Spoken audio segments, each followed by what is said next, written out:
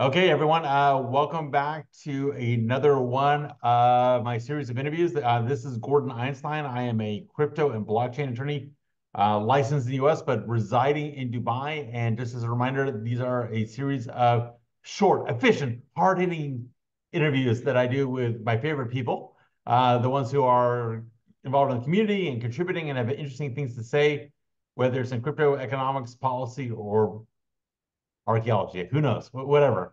So Dr. Adel ElMessiry, am I saying this correctly? I know you Yes, very well, but I want to get your last name 100%. ElMessiry, but that's good ElMessiry. enough.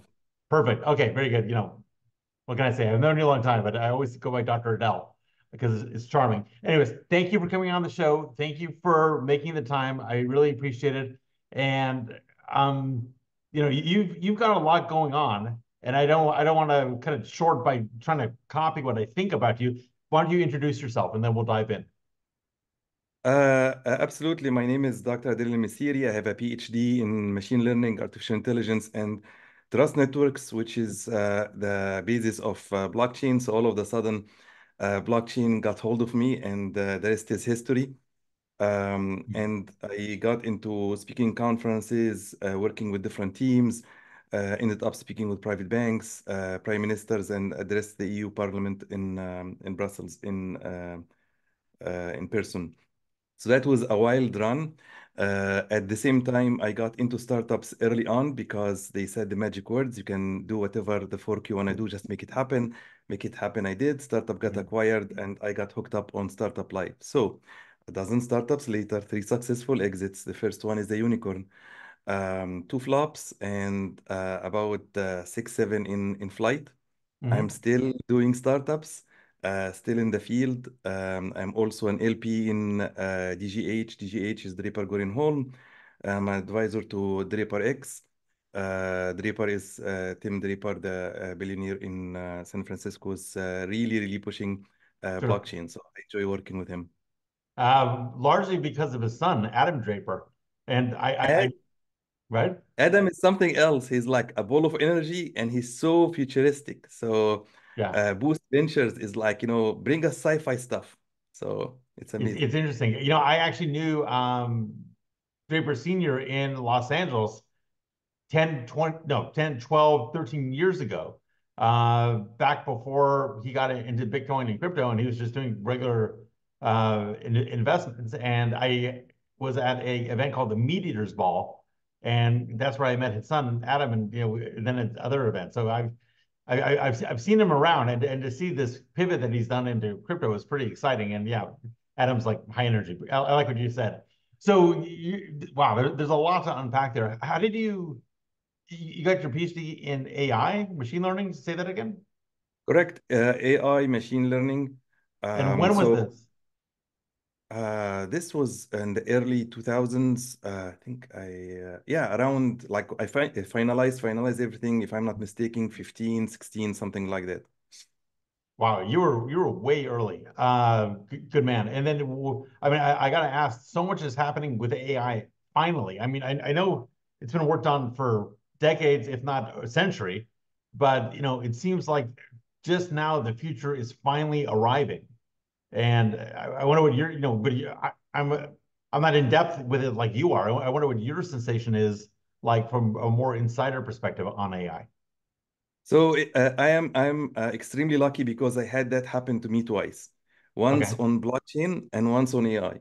So it's kind of like the same feeling that you'd appreciate with kind of like blockchain, Mm, studying like the theoretical aspect of it, and kind of like working on early projects, Ethereum and a couple of the chains that came out, mm. and then all of a sudden for it to become a mainstream technology and has the potential to change the world as we know it.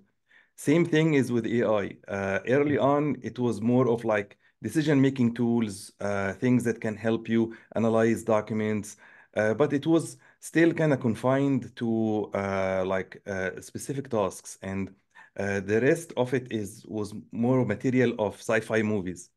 Yes. But now, all of a sudden, sci-fi is what we live. It's our reality. So we are living in a world where you can talk to your phone, the phone will reply to you in sound English.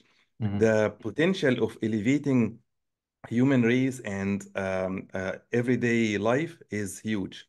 A lot of people think about AI as like something that will take on everything. I think of AI as a calculator or a car or an airplane. If you told anybody like, just 200 years ago, hey, I'm Hmm. gonna just fly from here to there, they would look at you as crazy and like maybe witchcraft. Hmm.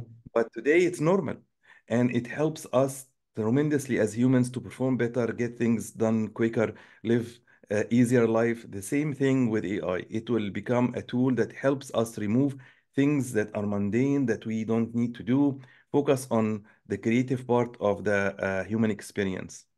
So let me tease on that one a little bit. I'm surprised that where AI seems to be replacing people, or it's going to be shortly replacing people, is in the creative area. I thought that was going to be last.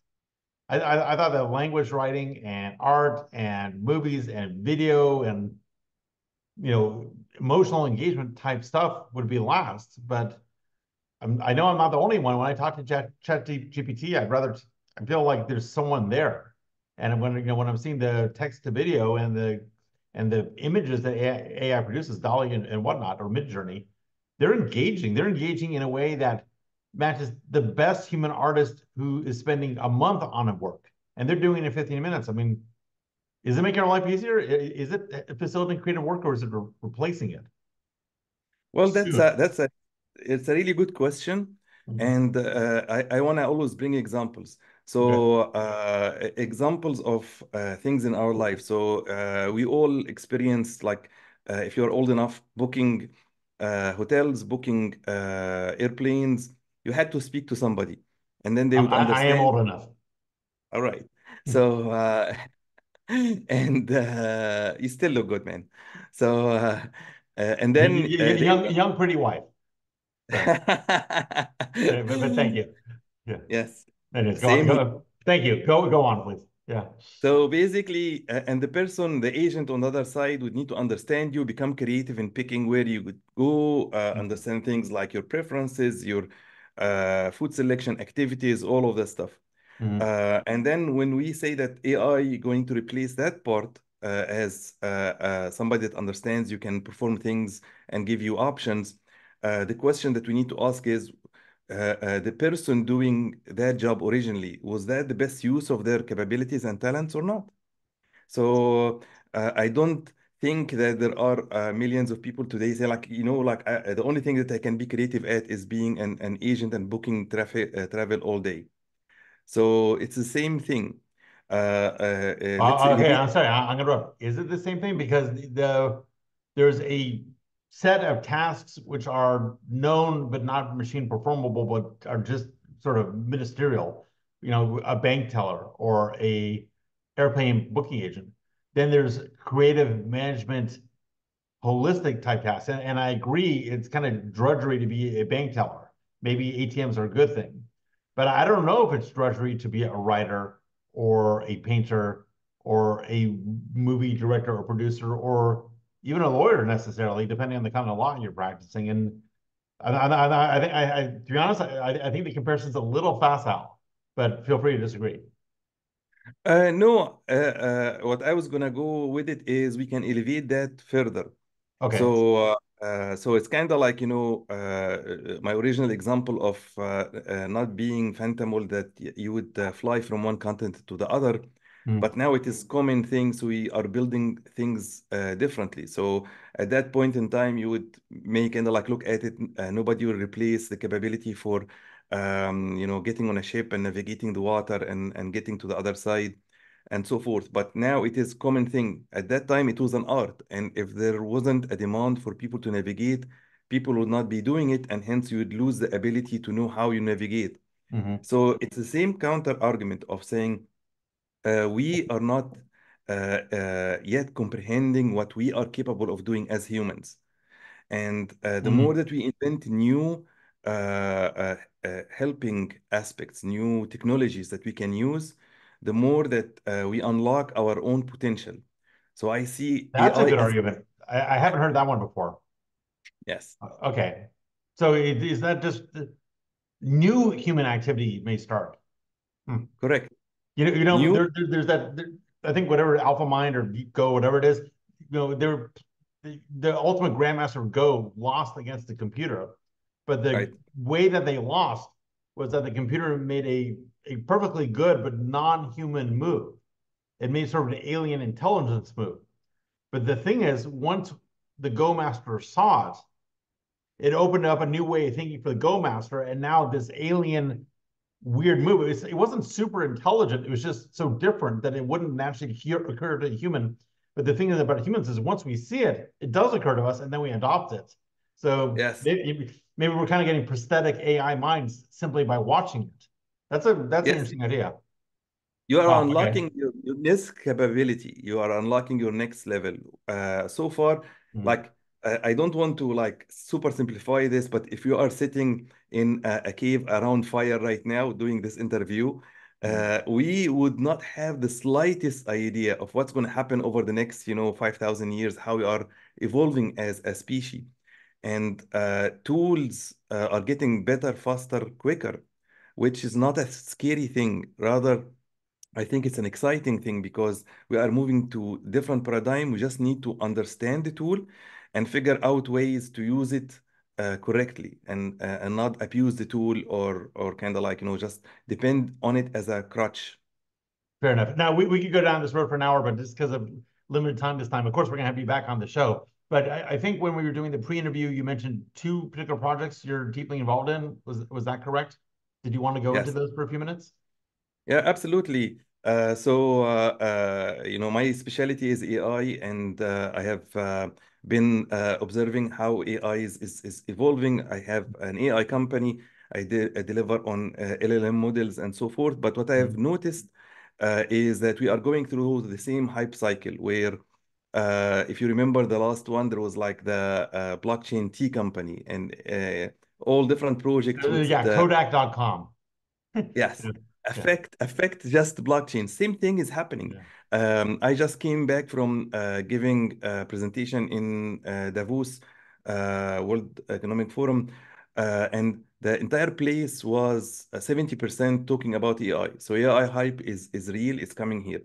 And when you look at different aspects of AI, you'll see like Vitalik is talking about AI as a player and the role of it as a player on the blockchain. Mm. IBM and Casper are looking for blockchain to govern AI and provide a way for it as a guardrail of sorts. Yes. The question that I started posing 6 months ago was, what about the value? Where is the value? Show me the value, kind of like. Mhm. So, and there isn't anybody looking at it. So started publishing around the same topic. And in my view, what we need to do is create some sort of protocol that allows AI projects to have four things. Those four things are be discovered, be verified, be certified, and then incentivized to work together good.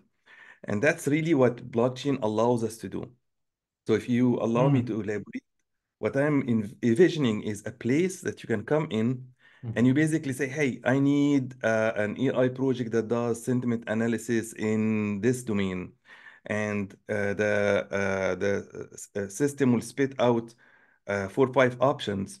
And you can see if those projects, which one of them is verified. By verification, meaning it has been tested through API calls, common way. So you know that there is what they are saying that they're going to deliver, are capable of delivering, or you can input your own verification set. And then it can be certified, Mm. meaning we get like specialists to look at it, whether they are computer science, professors, or they are, accountants or legal point, so that we can give a certification to the AI project saying that Mm. they do what they do. And then finally, you can see the track record of each project. So you are a verified project, but you've just started delivering value a month ago versus this one that has been delivering value for a whole year. And Mhm. then how much that they have delivered. So did you deliver, $10,000 worth of value, or you have been doing 10 million worth of value? All of those allow you to weed the options and figure out which one you want to interact with, and then interact with it right there on the platform itself. So it becomes one place that is designed for AI by AI to help them to work together. And this is a company. Right now, it's a protocol, but most likely it will be created in a company.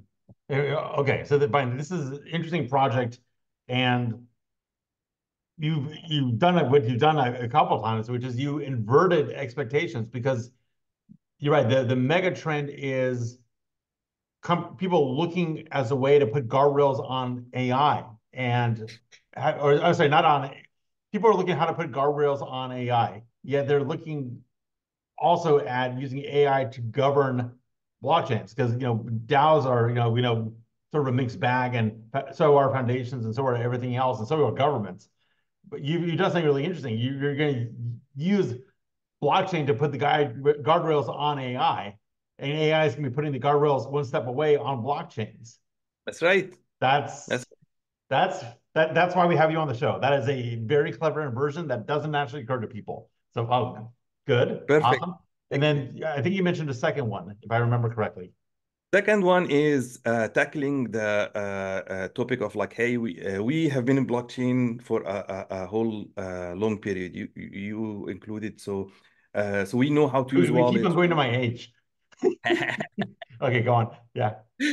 So, but in order for blockchain to truly achieve its full potential, it Mhm. needs to be used by the masses. But how would that happen without kind of like with all the obstacles that we have in the way? Well, you have to ask yourself, what was the killer app of Web 2? It's actually email. And Okay. what will be the killer app of Web 3? In my opinion, it's also going to be email. So what I have been putting together is a new kind of accessing your account. So it's a Mhm. social abstraction of your blockchain underneath. Your Mhm. entry point is the same that you do today with everything that you interact with on the web. It's either Gmail, Access, Twitter, Telegram, Facebook, whatever you are used to today to create accounts. It's the same thing. What happens on the back end is you can create either a custodial, semi-custodial, non-custodial wallet Mhm. that keeps track of everything that you need from a blockchain. So it abstracts everything blockchain underneath the hood. Kind of like we have this a conversation right now over TCP/IP, but Yes. who really understands what TCP/IP is beside me? So, uh, so. I'm one of 10 lawyers who understands TCP/IP and read the RFPs. Yes, Thank you very sweet. much. Yes, Yeah. good. That's why we're having this conversation. Yeah. Yeah. So, Do you know what the first RP was for? RFP one? what? It's the definition of a host. What does it Wow. mean to be a host on a network? Yes. So there you go. I had to do a microflex. Okay, so go on. So it's the same way by creating a system that allows the normal users to come in, jump in, and start using the system. Mhm. Uh, that will remove a lot of obstacles and then allows us to do new primitives on the system. For example, why have one account? You might have a bunch of different accounts for different purposes, all abstracted under the same identity that you have. Yes. You might have accounts cross chains. Will be able of sending tokens and assets and NFTs just by email. So I can type in your email and say like, hey, I've sent you those tokens, and it takes care of the rest, where you are, which wallets, all of this stuff will be taken care of. And then why stop there? Let's go and do payroll using the same thing, because now if you have people working for you, you can just schedule their payments using their emails, and it will automatically send to them when they click on the invitation. Either they have a wallet, so they have the tokens, or they don't have a wallet. And a new wallet is created on the fly, and the tokens are in smart contracts holding so that they can claim it. So things like those we have not thought of before, and we Sorry to should interrupt. not. Is this email per se, or is this like a massive extension and upgrade to SMTP so that it integrates with other services. Because That's where I'm heading. that's a very interesting idea. Yes, yes, yes. That's what I'm heading next, but baby steps. Okay. So, so the first one works on top of SNTP and other POP3 and so forth. Mhm. And then next, we'll delve into the actual infrastructure and do an upgrade to that so that it becomes the norm. But we have to first use it and then go to the next level. And it opens up new ways of thinking about stuff. So, for example, Mhm. we've introduced something called airmail NFTs as opposed to airdrop, to where imagine you have a collection and you want to airdrop it Mhm. instead of getting a bunch of wallets of people that might not want to share their wallets with you.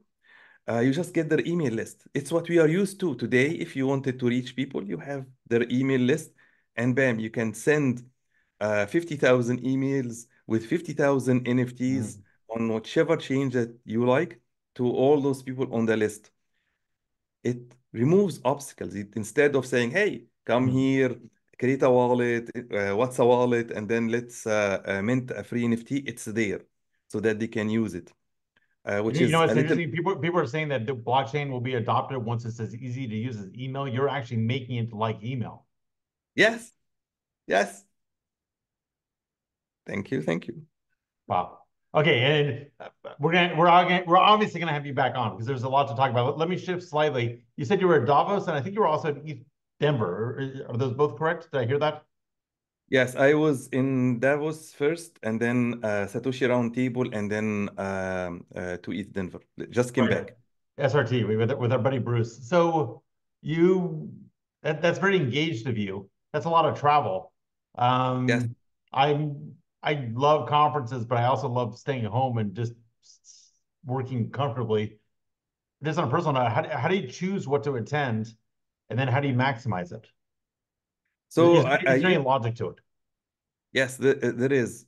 So I share the same like you. I have three kids. Two are in college, so they are kind of like totally independent. But Adam, my son, he's 13, and I wanna be able of giving him enough attention of my time and enjoy his company as he's growing.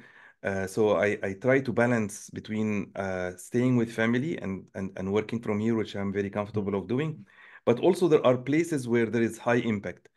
So I look for where I'm able of either learning the current state of the art of the industry Mhm. or interacting intellectually with different people that are OJs in the field or delivering the message to the highest OJs level. or OGs? Hopefully they're OGs. I don't know if we want to be OJ now, even though he was my hero growing up. Another age reference. Okay, so you're looking for OGs in the field. Yeah, go on. Yes, or delivering the message of the about the domains I care about globally. So if you apply those, you'll find that Davos is the highest place where people from all over the world come in to talk about economics and Yep. social changes and a whole plethora of things over there, which enables me of getting face to face with people and sitting down and talking with them. Satoshi has a lot of people that have been in the industry since inception. It's Mhm. set in a really relaxed environment so that you can exchange ideas. There's no push one way or the other for what you need to do. In Mhm. East Denver, you see all them budding projects that you can just sit there, grab a coffee or a bottle of water and talk, change, and they are from all over the world to see the builders underneath. That's why I try to choose those and come to them so that I can get interacted. And it's funny because things happen. Like Mhm. we still are social creatures. It's hard to create the connection just on Zoom. But when you're sitting with somebody, seeing them in 3D, and grabbing coffee and the atmosphere, the experience, the smells, the sound in the back helps kind of like create this Yeah, bonding relation to understand the person. lovely. And then you're coming to 2049, token 2049 in Uh, Dubai. that's the plan right now. that's planned right now. So I guess it's forming. Um, okay, it was great. We're keeping these kind of short just out of respect for the time of people like you. But obviously we'll have you back, and we appreciate you making yourself available. Any poignant parting thought you want to leave us with? Yes, man is enemy of what it does not understand. So instead of being an enemy, try to understand it. And like it's not too late. In every Uber I rode with, I asked the people, hey, do you know about blockchain? Do you know about AI? And they've heard about it, but they just don't know about it, they don't understand it. And within like the right 10, 15 minutes, we delve into conversations that opens up doors and then end up with a call to action. Don't wait, just go and start looking at it, delve in, go check what all this hoopla about in blockchain. There are no barriers. Same thing with AI. The tools right now lowered the barriers for you to unlock your inner potential. Do it. Wow, love it. Okay, on that note, Dr. Dell, thank you very much. I appreciate it. Thank you.